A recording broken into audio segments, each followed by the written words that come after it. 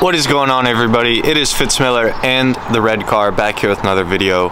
Not one that anybody has been waiting for, but let's get right into it.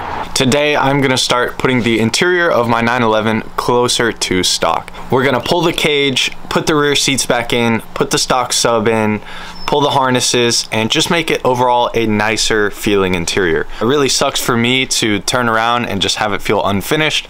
I don't need the cage.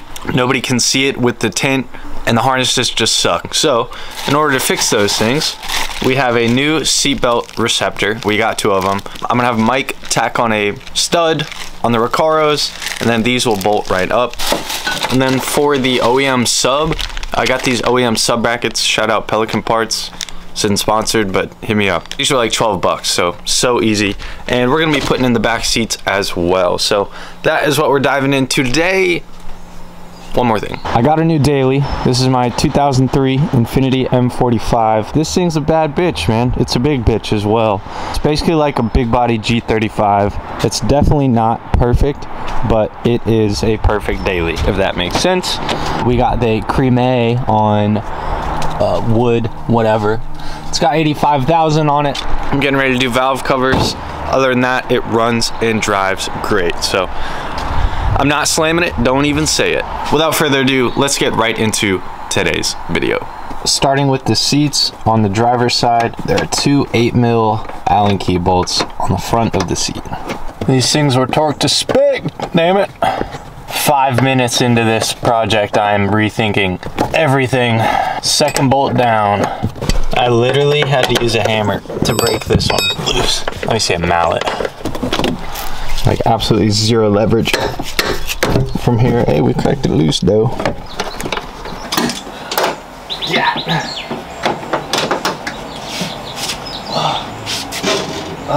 There are so many sharp metal things on this motherfucker. Moving over to the passenger seat. This side doesn't have Allen keys for whatever reason, but a 10mm over this little john is working.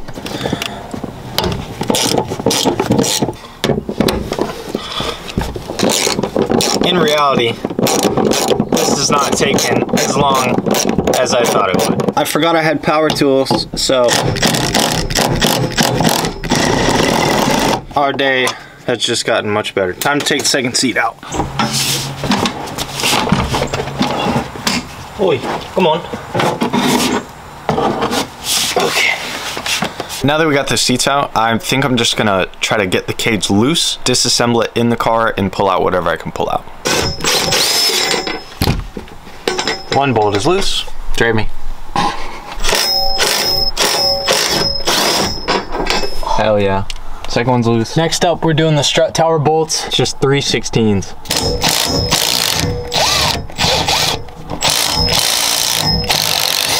Yeah. Can't see shit out of this thing. Oh, please don't fall. Oh God, okay. Not really anywhere for it to go.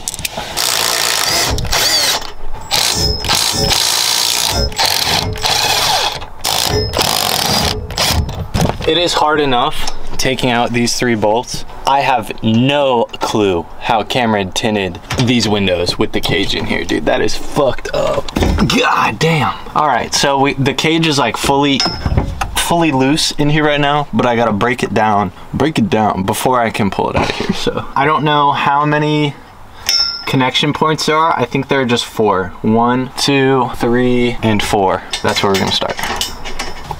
Yeah.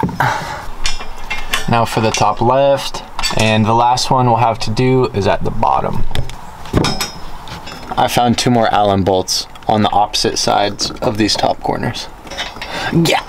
All jokes aside, I think it should come out after we get this bolt out. So the roll gauge is in 2 pieces, and I don't know why I thought this was gonna be not this heavy, but like low key, this is pretty heavy. Yeah. Yeah, damn. Oh my God. Oh my gosh. Come on.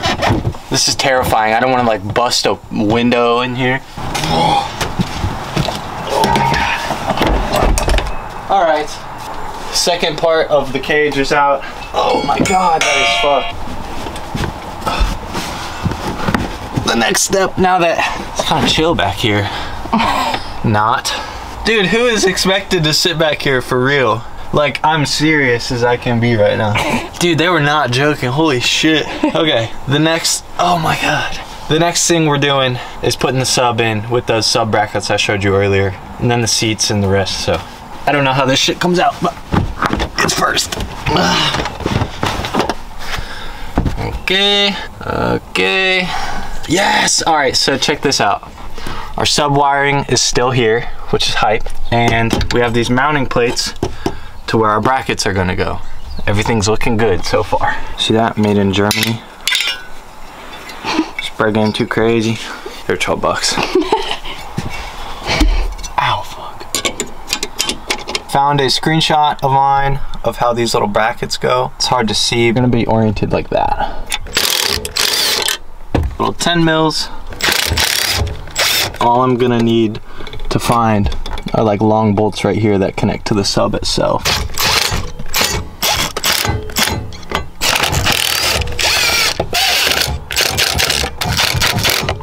When I went to Virginia, Vaco wanted to install this big ass sub with Velcro. I heard a tissue box in a car accident can kill your ass. I am not letting a sub just be Velcroed back here. All right, let's go get the sub and make sure it lines up. The electrical connection, yeah, it's right here. We are gonna plug it in and confirm that it works first before bolting this all the way up. It should work, but I just wanna make sure. It works. This shit fucking bumps, bruh. For stock audio. I'm getting ready to put this carpet piece back in because that's what the sub itself sits on. And then we're gonna put these top of the strut nuts back in, tighten them down. Then we'll move on to putting the rear seats back in this thing.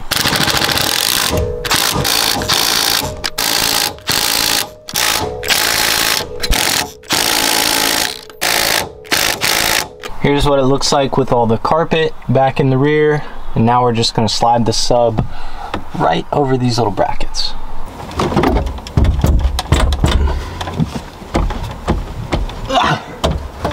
Yeah.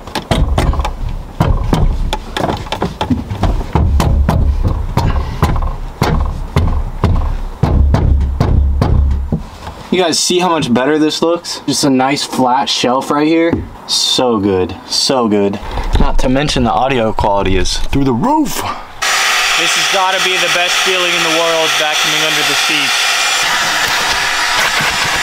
The bottom half of the rear quote-unquote seat is literally just this plastic pad.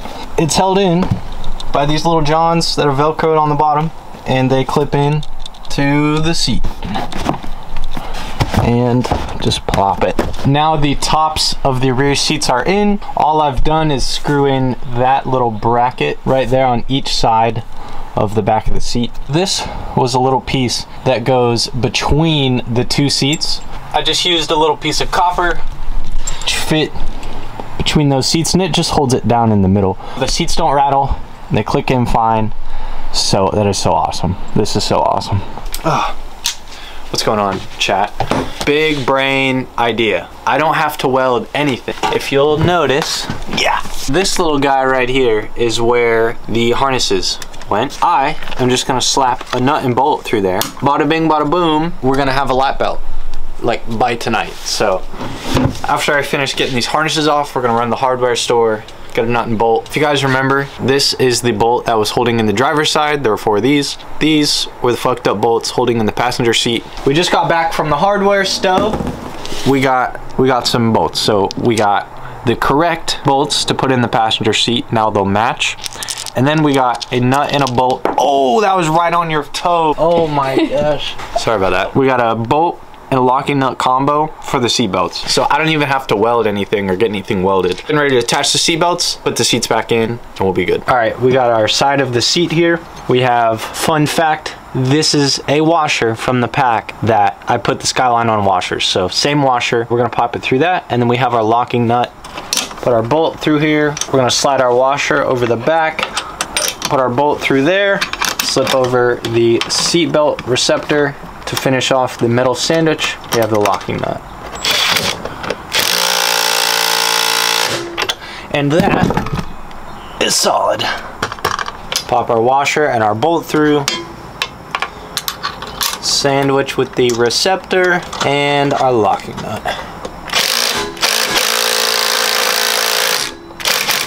Seats are ready to go back in. Hey.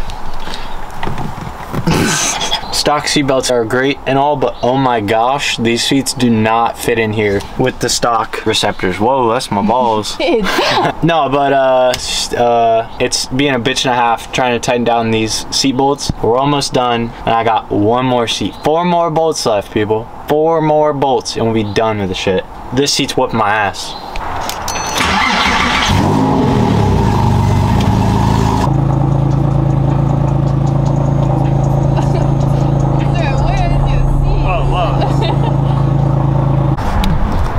Not a second.